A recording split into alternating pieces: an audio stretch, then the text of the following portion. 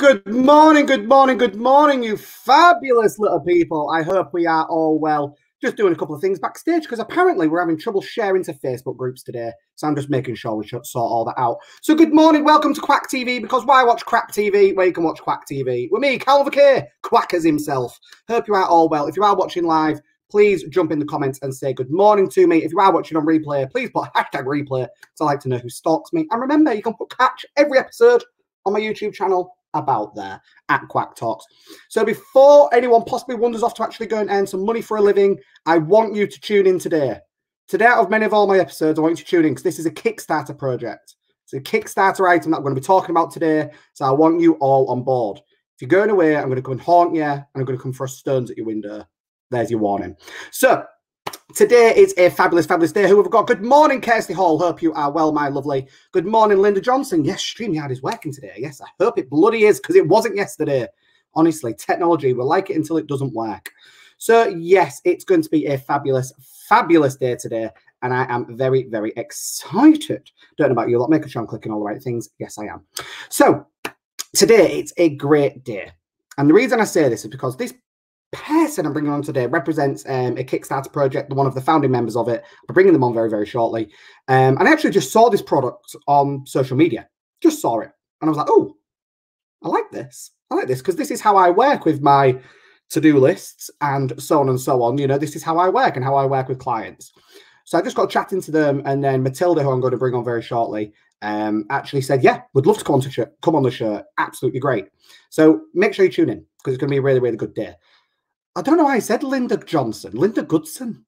Yeah, I thought that after I said it. It's all right, Linda. You still love me. Don't worry about it. But yes. So what am I going to talk about today? The days of the year, as usual. Remember, the days of the year, the reason I do this, because I really like doing it. And it's easy social media content for you every single day of the week. So today is International Dance Day. I don't care if you are a proper dancer or you're dancing in your bloody kitchen.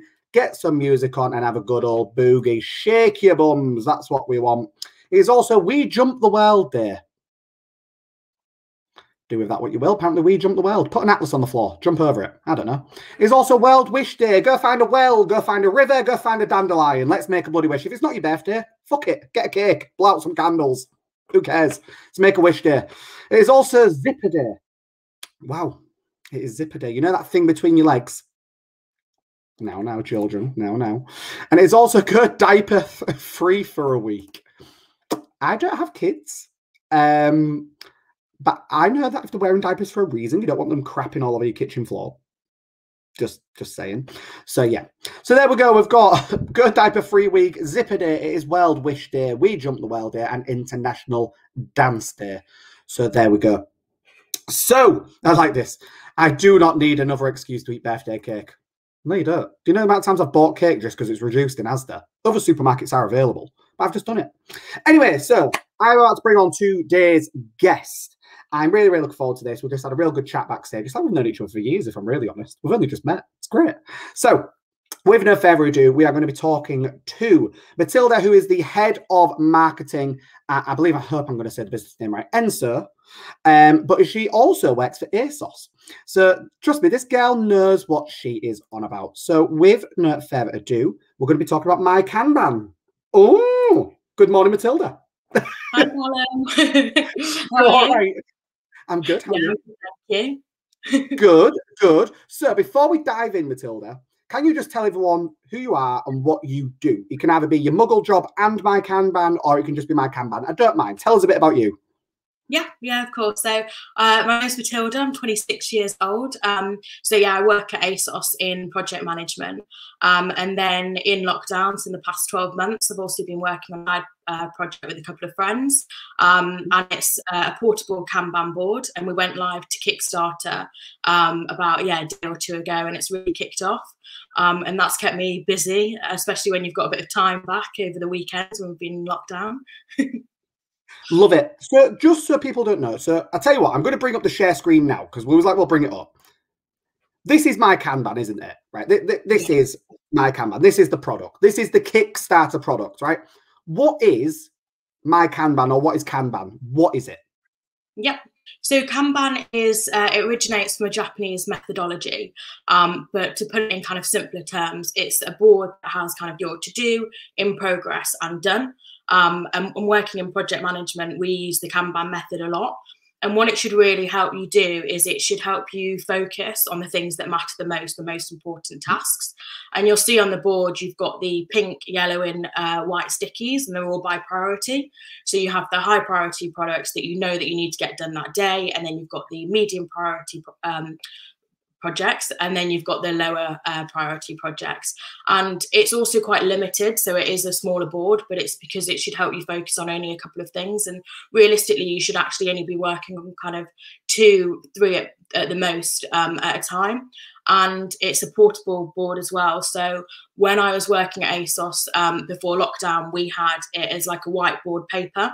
So it was huge, It was on the wall, and I loved it. And then I started working on it and kind of creating my own. And what we found is I just had sticky notes everywhere in my bedroom, and especially when you're in lockdown, it was making me a bit insane. So we decided to talk about kind of products, and myself and 3 other friends were saying, okay, what kind of products can we make that are really going to improve our productivity?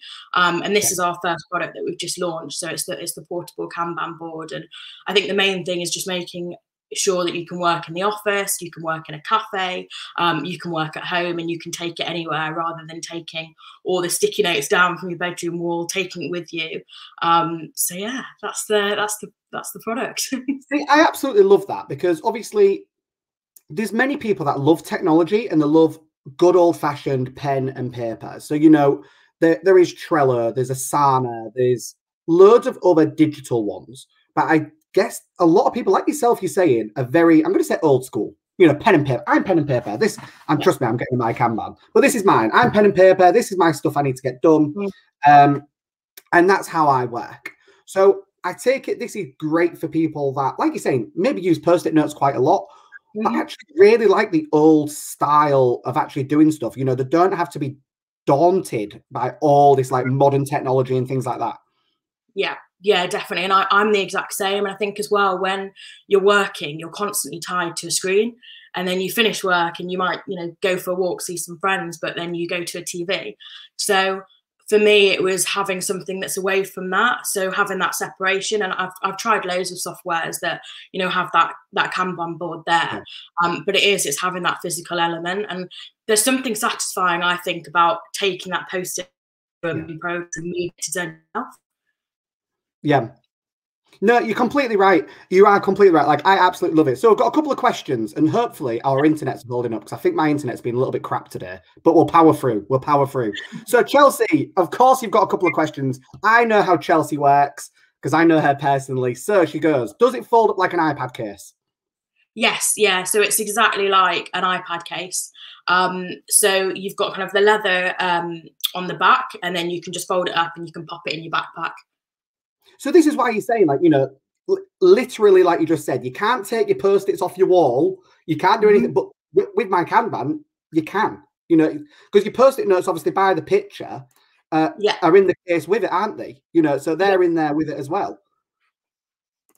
Like, that's awesome. I love it. She's also said, bear with me, can you buy the Post-it refills?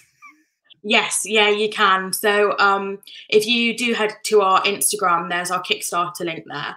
And there's a few different types of things that you can buy. So you can buy the board and like 3 months worth of refills. You can buy the board and 6 months or 12 months worth of refills. And then whenever you run out, we can just send you some more. So yeah, you can always get refills. So I'm going to ask the big question. And I told you this just before we came on. Why Kickstarter? Obviously, I understand for a lot of people, it's cash flow and things like that. Was it also market research as well? Just kind of seeing what people thought to the product? Why Kickstarter? It was a few reasons, really. So obviously there's myself and 3 other friends that are involved, and 2 of them actually work in startups. And one of them even has another startup. And we were talking about kind of what to do. And especially with a product like this that is so high quality and high end, and we really are using the best products.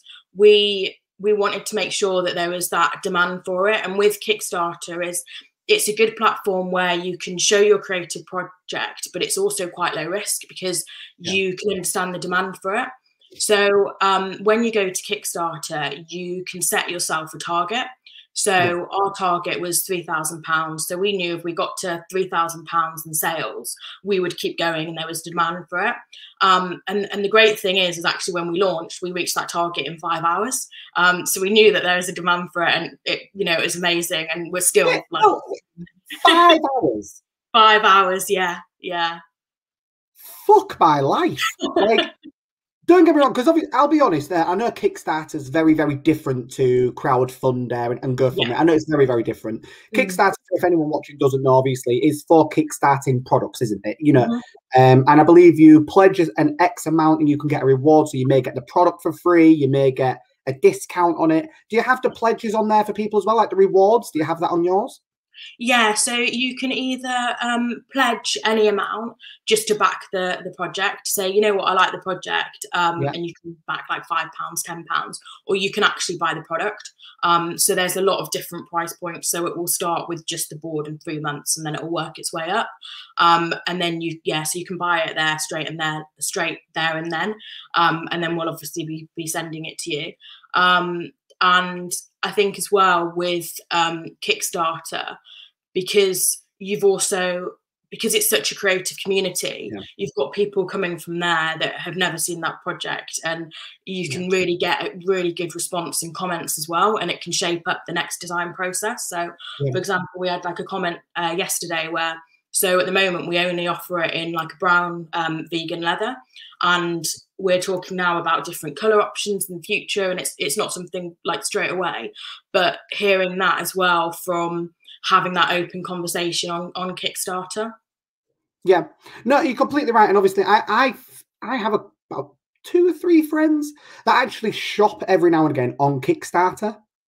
So that's what they shop on Kickstarter, because they're going, actually, a couple of these products, one of a kind, no one else is going to have it yet. Yeah, go on, we'll throw a bit of money at it, because then we're going to get the product when it's done anyway. So what is the hope for My Kanban? Are you wanting it, like you said, you used it in a creative space, you used that method in marketing. Is that what you're hoping for? That hopefully you can have office blocks where each member of staff has their own Kanban? What's your long-term aim and goals with it? What are you going for? So I think when we initially started 12 months ago, our aim, so the business itself was called Enzo Design London. And our aim was to create products that help with productivity. And that's something that all 3 of us are just massively into. And obviously with the first product, it's the Kanban board. And I think I guess we were quite mindful that we didn't want to get ahead of ourselves. And when we're getting, really good response and getting comments, and, our following was growing and things like that, we're, oh my God. I was like, we could get an office, we could do this, we could do that. What are we going to do for our next product? And Tom, the guy, was like, guys, just calm down, hone it in. Like, we need to be realistic. We haven't launched yet, and then let's play it by ear. So I guess we're only 2 days into the launch, but I think moving forward, it's about getting, first of all, that product out that we've got, making any changes if we want to, if there's a demand for it, and then potentially maybe thinking about a next product to bring out as well. Oh, I love it. I love it. Absolutely love it. Honestly, it's like, so for example, I'm going to mention Chelsea actually, who I brought a couple of comments on. Chelsea has a couple of different businesses, and she's asked, well, she said, "Girl, get on TikTok. My small business buddies will go mad for this." Have you considered, or are you on TikTok or anything like that with it? We're not actually on TikTok, but yeah, I mean, something that we can definitely get on. I think because there's only a couple of us, when we're talking about social media channels to use, like, right, we just need to kind of pick 2 and really go after them, because I think if we went after a few, we wouldn't be putting enough into it. But to be honest, like, we're using Facebook and Instagram at the moment, and I think Instagram's been great in terms of getting a lot of customer feedback and opening those conversations. But something that surprised us is when we went live, we all did a personal LinkedIn post, and like my LinkedIn post got 3,500 views, and we're looking at the Google Analytics, all the traffic, and we're looking at the people buying it, and actually so much came from LinkedIn. But yeah, I'd be really open to trying TikTok. I think you've just got to try it, haven't you? So yeah, hell yeah. You've got to try it. And, you know, I'm a TikTok addict. I really, really am. And the amount of businesses you see blow up on there, because for me, personally, from a marketing point of view, it's got the algorithm right. You know, it's got it right. You don't have to wing it. You don't have to guess it. If people start watching similar videos of some sort, they start seeing more of their videos. They've got it right. Get on TikTok, I'm telling you. Get on TikTok. Okay, watch this time. We'll be on there. Yeah, what you say, get on TikTok. But no, that's great. So I know you said obviously a couple more products coming up hopefully in the future. What is hopefully the plan for, hopefully I say it right, Enso and, you know, All My Can Man? What is hopefully the growth for you guys?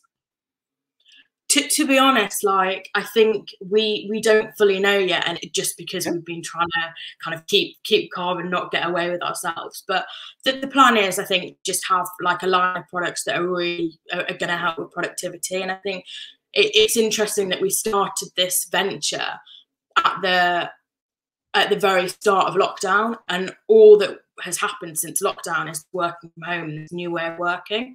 And for me personally, like, I'm working 50% in the office and 50% at home, and the product has just seemed to become more and more important. And especially like for me, I mean, I worked in the office yesterday and the day before, and just popping it in my backpack and off I go.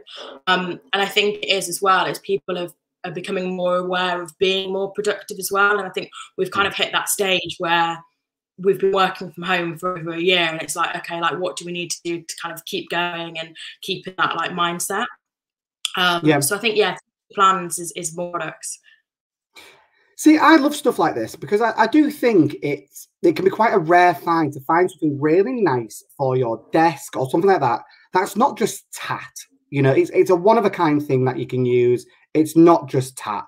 Like, I love products like this because it really has a use, and it's going to really, like you're saying, actually help your productivity. It's not going to slow you down. There's no negative side to it at all. It's just going to help you in every way possible. Matilda, is there anything else you'd like to say before we finish the show regarding the product? Other than, obviously, people, please pledge, please give money, please go to the Kickstarter, do everything like that. Is there anything else you'd like to say? Yeah, just say give us a follow on Instagram. It's Enso Design London. Have a look at the product. Let me know what you think. Like, the DMs are always open. Like, please, like, trust me, they are open. That's how I come on the show. And Chelsea, like, I'd love to chat with you more. So yeah, give us a follow and send me a message, because it'd be really good. I'll sort you out with Matilda. I'll sort you out with Chelsea. Don't you worry. But what I'm going to do is I'm going to kick you backstage. Don't rush off straight away, and I'll talk to you in a minute. All right. Okay. See you. Bye. Oh, I love it. Absolutely love it. And hopefully the internet signal was okay for people. I know we had a couple of moments there, but like I said, you love technology until it doesn't properly work for you. So yes, there you go. You've been watching Kwak TV, because why watch Kwak TV? Where you can watch Kwak TV. And tomorrow we have got the one and only Jenny Leggett on the show tomorrow. Author, copywriter, downright awesome woman. So I've got Jenny Leggett on the show tomorrow. And make sure you tune in tomorrow, because I've got some announcements coming for the next couple of weeks regarding season 2 of Kwak TV. So make sure you tune in tomorrow, 9:30. And like I say every morning, in the words of my nana, if you can't be good, be careful. If you can't be careful, don't get caught.